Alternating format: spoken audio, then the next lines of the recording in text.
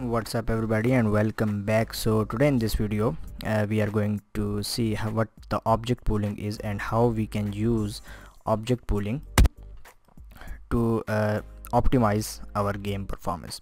So first let's see what the object pooling is, and then we will come back to this game to see the object pooling in practice.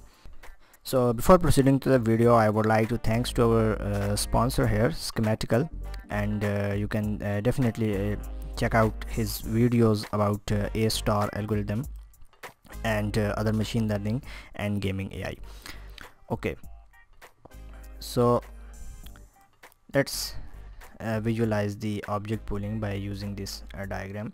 So normally what we would do is so let's say you are creating a shooting game and you want to create bullet hole effects when you shoot. So right here, if you see, if I shoot, we can see the paint splatter at hit point.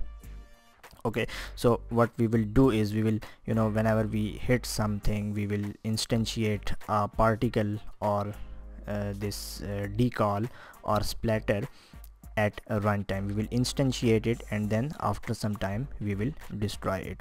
Now creating an object and then destroying will take a lot of memory, and it will slow down your game performance. So if you are shooting 10 or 20 fires per second, then creating 20 objects and then deleting and destroying them will take a lot of resources.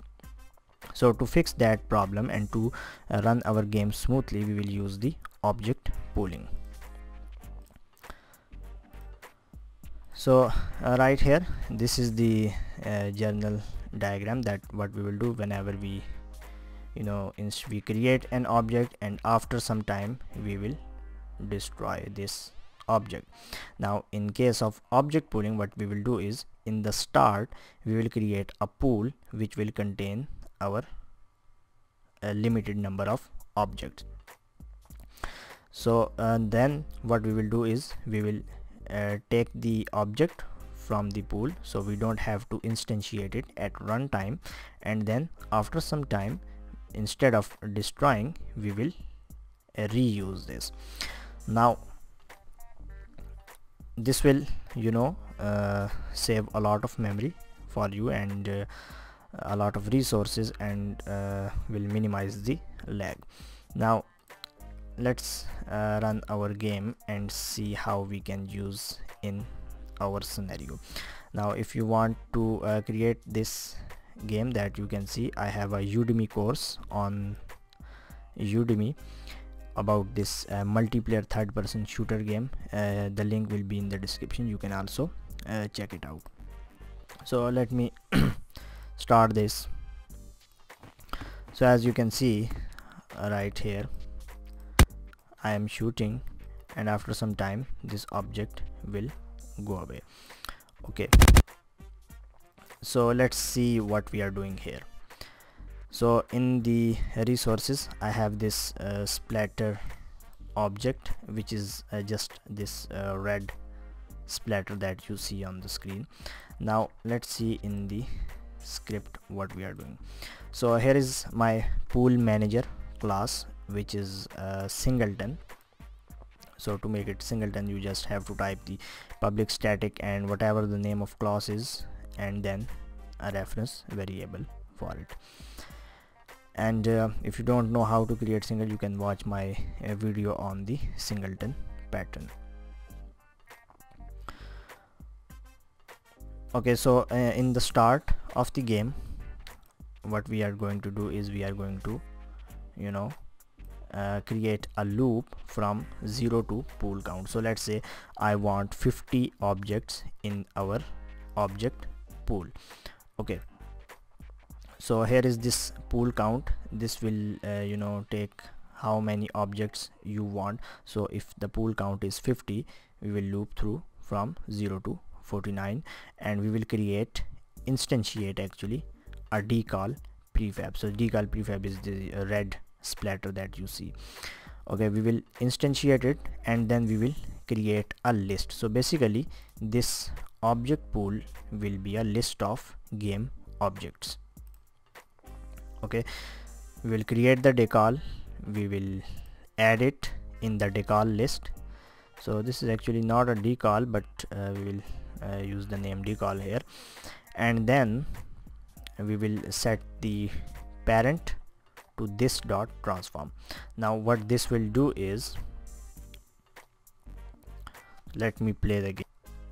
So right here you can see that we have this pool manager and pool manager game object, and on that game object we have our pool manager script, and in the start we are instantiating the creating the 50 game objects, which you can see in this decal list. So the size is 50 and we have 50 splatters now, and all of them are right now disabled. So you can see that by setting the parent, so here is our new decal, and we are setting its parent to this dot transform. So this dot transform means whatever game object this script is on. So because this pool manager script is on this pool manager, so this pool manager will be a parent of all the splatters. So by this way we can, you know, keep our hierarchy clean, and all of them are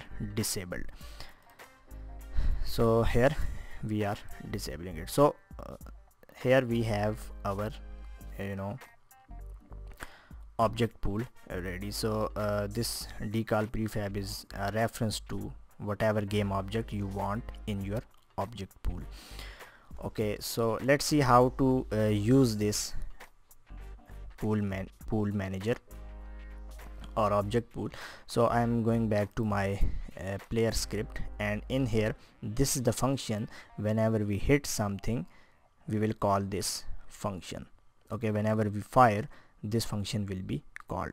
So what we are going to do is we are going to loop through our pool manager dot decal list. So decal list will be 50, so it will contain 50 objects, so the count will be 50 from 0 to 49, and then we will check if the decal list, so if that decal list is active in hierarchy equals to false. So if it is not active, so right now you can see that all of them are disabled, so none of them is active. So we will find the disabled splatter and we will enable it. So let's say at this point right here, if we shoot, we will find disabled objects and we will change their position to that hit point and make them enable, and after some time again make it disabled. Okay, so if the active in hierarchy, it will let us know that if that object is enabled or disabled. If it is false, means if the object is disabled, we are going to make it enabled. So set active will be set to true, and then we will change its position to hit dot point. So if you are using the raycast variable, you can pass the raycast hit variable to this function, and then we can take the hit dot point. Okay, so now we have make this object enabled, and we have set it the position to hit point. Now then what we are going to do is we are going to set its rotation or whatever you want to do that. Now there might be a case that we may run out of these clones. So let's say there is a scenario that all of them are enabled.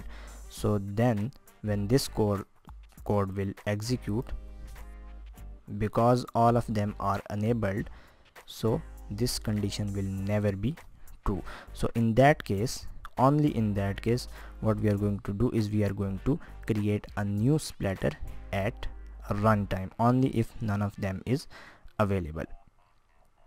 Okay, then we will say if I is equal to pool manager dot pool dot decal list dot count minus 1. So let's say we already have 50, and we will again create 49, so this will become like 97 game objects. So our pool will contain maximum 97 game objects, no more than that. Okay, so in case all of them are active, then what we are going to do is we will be creating new objects at at runtime, or you can skip this code and maybe increase your pool size to 97 at the start.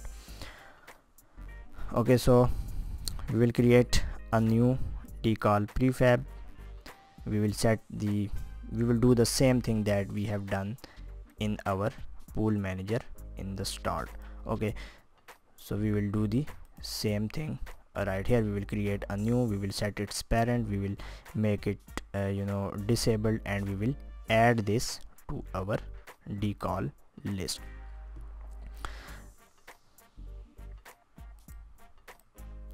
Okay, so that's it, and let's see that one more time. So let's test this condition right here.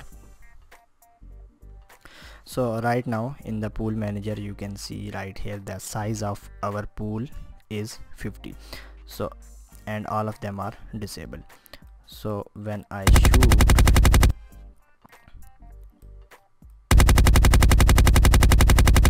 so now you can see our size is increasing because we are shooting at the rate of, I think, 9 to 10 splatter per second. So when it runs out and cannot find the disabled objects, it will create new. So right now our size is set to 62. So if we again shoot,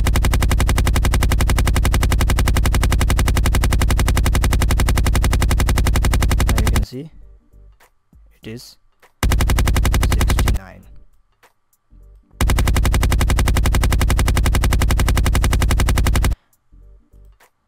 So let's now we have another script called bullet deactivator, which will be on our splatter. So as you can see that we are making them enabled, but we are not making these splatter disabled after some time. So in this code we are setting the set active to false in the start, and then in the player when we are using them, we are not setting them to false right here. So for that we will have another bullet deactivator script which will be on splatter clone. So you can see bullet deactivator. So it is just 2 lines. What this is going to do is, in the on enabled, so whenever this bullet or this splatter is going to be enabled like that, this function will be executed, and in here we are going to invoke the disable function after 3 seconds.